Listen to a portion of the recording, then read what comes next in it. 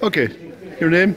My name's Carolyn Mitchell. Carolyn. And I have Cubé Creations. I make jewellery right beside Cubé. And I started in the market about, it was last year, I think it was last July. Last year, yeah. And I make lots of different things. I make earrings and pendants from recycled glass. And I'm absolutely crazy about Connemara marble at the moment. So okay, this is the Connemara section over here, yeah? The Connemara section over here. And I'm really kind of besotted by it. It's I just discovered it last year. It is 700 million years, so you can't even get your head around that. That's very hard to do, isn't it? It's sort of unfathomable, and it's so, especially the individual pieces. They're so beautiful to work with. Like all the colours are different. Is it easy to get it? It's easy enough if you know the right people. Yeah. Yeah. I think it's nearly running out, and the big pieces are running out anyway. I've heard that. Yeah, I heard that as well. Yeah, you probably get work with the small pieces. So. And you go to Connemara to buy it, or you know somebody that brings it in, or? I go down to Connemara quite a lot. Are there quarries down there? There are a couple of quarries. Still active, yeah? Still active. And do they look big? Are they like quarries? They usually look huge, yeah? I mean, in the shop, yeah, or whatever. But, yeah. Yeah, but it's this really special thing, and it's so, and especially, I mean, a lot of visitors really like it because it's so uniquely Irish.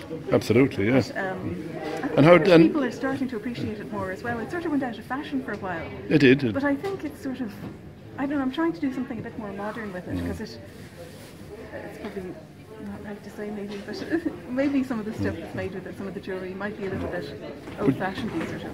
But years ago, a lot of church stuff, altars and all that used to be made from Connemara marble. Yeah, and there's lots of places in America that imported a lot. That's right, there's capitals and all sorts of places. Yeah, it went all over the place, but I think they ran out of it then, yeah.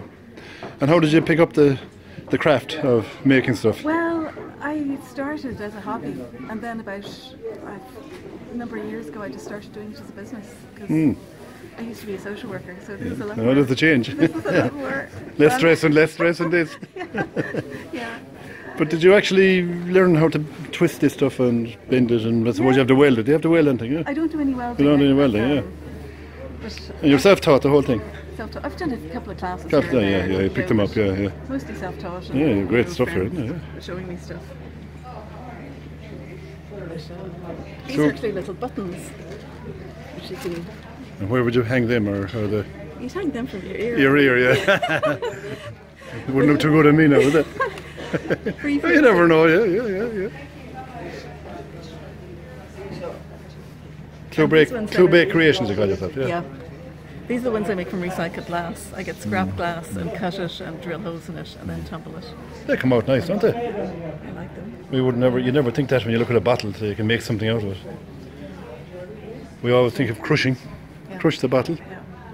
So, you're happy?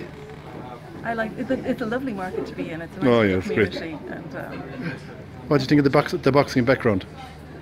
Well, now, I must confess, I'm not a fan of boxing. I find it a bit brutal. I don't watch it, but they're very nice to us, so I can't complain there. You're a good company on that wall behind you there. Yeah. All the personalities of Westport boxing are up there. Yeah.